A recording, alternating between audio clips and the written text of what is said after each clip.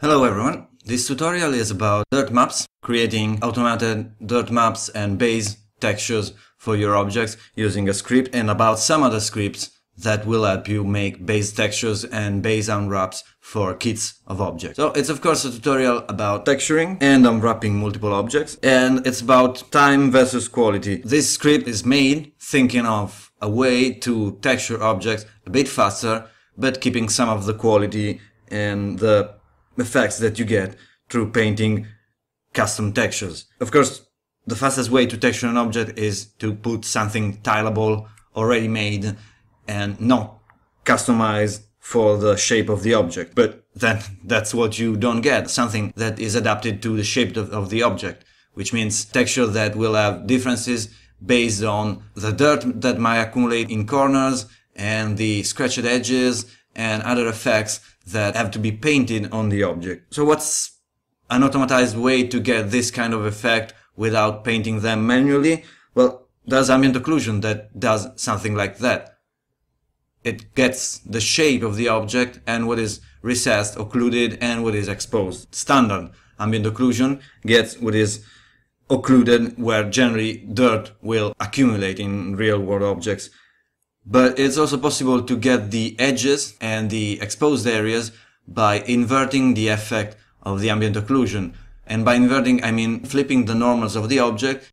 There would be probably many other interesting ways to create base textures based on the shape, similar to this one. This uses ray traced ambient occlusion. It's also possible to use vertex color ambient occlusion, but I personally don't use it very often, because with environment meshes, the density of the vertices is generally very discontinuous. You have some meshes and some areas of the mesh which are very dense with vertices, and some other areas that are just not detailed enough to get a decent ambient occlusion through vertex color. But it's fast, so it could be included in the script as a way to generate some data for your texture. And also, I guess with some custom code, it would be possible to create some edge highlighting effect that would work even better, maybe more reliably than through ambient occlusion.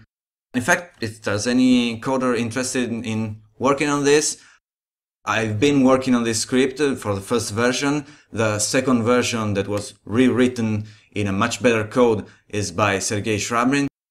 What I can do for scripting, my skills are limited to using operations in Blender and do batch operations, create UIs, do a series of operations in a row and get a script out of that.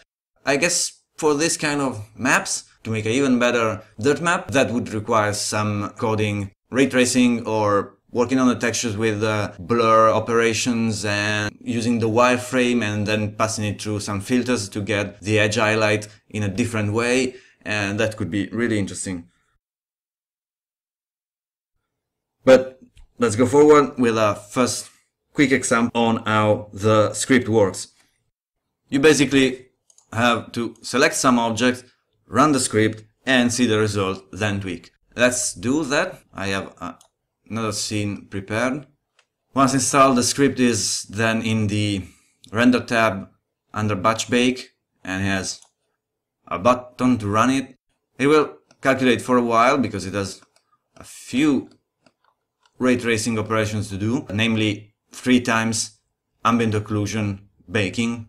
So it can take from 10-30 seconds for a couple of objects to maybe even 20 minutes for a high resolution, high number of samples map for many objects. That's fine because you're baking a map that, even if you're doing an animation, will be saved on disk and you don't need to recalculate every frame. And you generally want to keep the resolution of the map low, spare some memory, but increase the samples that you use rendering so you get a noise-free texture. Now, let's see the parameters in detail. The first thing you have is a text box for the name of the image. Default is batch bake, but you might want to call it, like, if this is a kit of objects, kit 1, with the name of the group of objects that will be using this map. Then the UV map, you can see in this starting scene that the dirt map slot is red because these objects don't have an UV layer called dirt map. That is not a problem because you can see here this checkbox that says auto unwrap. If this is on, even if there's no dirt map UV map existing already, it will be created, and what the script will do is running Smart UV project from object mode with some margin and some default options, and then you get a basic unwrapping for these objects. And most importantly, you get them packed together.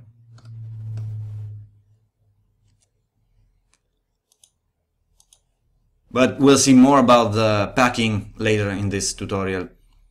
So let's say we have a name. Dirt map is good name as any for your dirt map UVs, and auto unwrap on. Then the resolution, this is standard 1K, but let's say we want a 2K texture.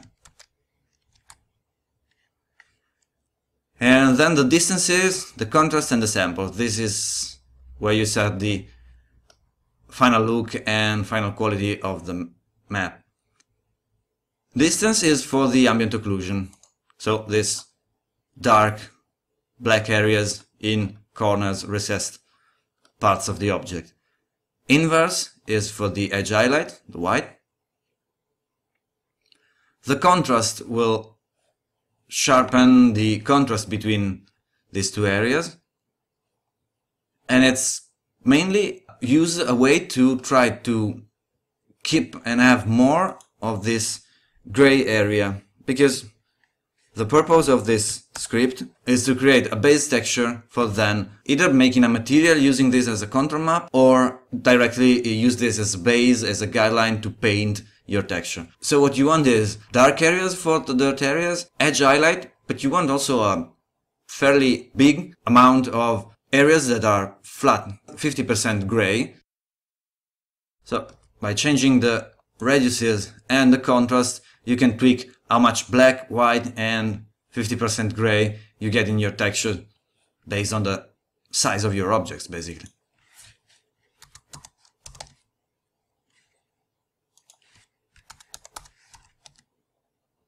Now I'm reducing the radiuses and increasing the contrast, and we'll see how it comes out. And here you see different result.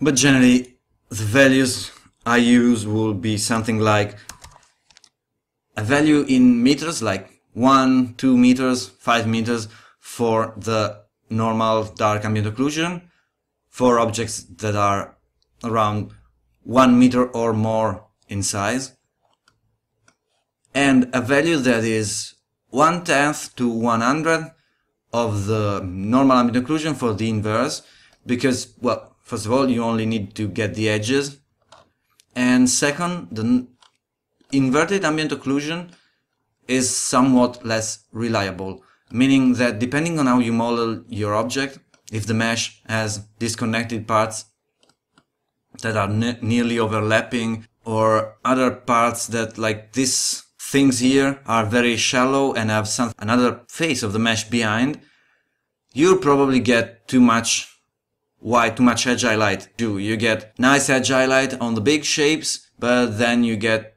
a lot of unwanted. It's not an error, it's just how ambient occlusion works, but you get a lot of unwanted, unexpected results with the inverted normal ambient occlusion, while with the standard ambient occlusion, you generally, what you get is just what you wanted for the dirt effect. And so you generally keep the inverse ambient occlusion at low radius. And here's another example with low contrast. and small radius for the edge highlight. Now let's see the breakdown of the operations that the script does. What you get out of the script is a single image, the one with a suffix dirt, in this case kit1 dirt. But to get to this image, the script has to do a few in-between steps. What you want to get out of the script is the image and use it for whatever is needed. But you can see there's one ambient occlusion image, ambient occlusion number 2, and ambient occlusion inverted. And also there's a material that will be used to merge all these passes into the final image, which contains all the information. Information from the ambient occlusion, the dirt in corners, the information from the inverted ambient occlusion, and you can see here that this is just your average ambient occlusion, but it's on the edges because before running ambient occlusion bake this second time, the script will flip the normals of the meshes, just like you would do in edit mode with flip normals. Then the script will also have to invert the color. There's also a third bake of ambient occlusion, which is called mea02, and it's again standard ambient occlusion, not with flip normals, with a smaller radius, and then it gets applied on top of everything to eliminate some of the excessive edge highlight, because you would get in these areas which are occluded, actually, which are recessed, you would still get some edge highlight. That doesn't work that well. It fixes a bit of over edge highlighting. So the script will generate these 3 images, and then it will also generate a material that's called AO-comp, because it will composite together the various steps, and will generate some textures out using the images for the ambient occlusion that is set to be multiplied on the base color of this material, which is a 50% gray, a bit more than 50% gray. Then it will add the inverted ambient occlusion, but set it to negative, so that you get white edges, not black edges, of course. And then we'll again multiply the third ambient occlusion pass. You can also see that there's different multipliers, 1.1, 1.35, and 1, and these have their own multipliers tweaked to get better results, but that you control globally when you set the contrast here. So you don't really have to worry about this material unless you want to customize the script and do your own version. But this is what the batch bake operation will do. I just said that the base material starts from 50% gray, then the ambient occlusion gets multiplied on top, so that you have a base area, base color that is 50% gray, which would translate, if you use this as a contour map for texture, for painting texture, or for making a material directly in the nodes, this 50% gray area is where the normal material will go, and so the darkened area will be applied on top of that and make it darker, and then the white edges will be added on top of that and make it brighter. But still, this way of mixing things together is designed with the idea of getting big area of flat color. And these flat gray areas will be where the base texture for your material will go, like normal metal, for example, while in the dark areas you will have maybe rust, in the highlight areas, white areas, you will have scratches, but you need a big enough area where to put the normal material. And last segment, we'll look now at the mapping and UV packing. Last but not least, because it's really important to have efficient packing and mapping for your textures. What we've seen in the first run of the script was the auto unwrap that generated this kind of UVs. These objects are very simple, but I picked them to be a bit problematic. So we have a mesh with concentric parts with circles inside other circles, and the auto unwrap, the smart UV project, will cut them in different circles and put them one next to the other, leaving a huge amount of empty space. This one, well, it's a bit better. It does have some L shapes that get packed not ideally. And the third one is organic shape, which Smart UV will break down in lots of pieces and generate an insane amount of seams and discontinuities. Of course, the ambient occlusion bake won't create seams. It's working over seams. But you have the packing question, so if the island, the UV island, is too small and too close to something else, you'll get some artifacts. So auto unwrap is not really doing the best job for these meshes, but we have a few other options. If we want to use anything else than Smart UV project, we have to uncheck auto unwrap in this batch bake script. And one thing we can do is unwrap them individually, and each one we make a UV map with the same name, unwrap in this case. And I've unwrapped the organic mesh with the mirror modifier, and I unwrapped this with a few seams, keeping it very continuous. This one I've broken down some of the parts with some additional seams so that you get more compact UV island shapes. Basically done modifying the seams from Smart UV project. I did Smart UV project, then went to UVs and seams from islands, and then added and removed some seams to get a better packing. It's still not a very good packing for a single object, but it will get better once everything is packed together. Of course, the more stuff you have inside one map, the smaller the pieces are, the better are the chances that the automatic pack will put them closer and leave less unused space. Which is another good reason for packing multiple objects inside one texture, as long as they are using the same material. And this one is a cylinder, basically, so I just one seam around the base, and unwrapped it at a single UV island without discontinuities. And I also taken the base and scaled it down a bit, knowing that probably this face is not that important, won't be seen, so we can give it a little less UV space. So I've done a custom unwrap with different techniques based on the object and some human manual intervention.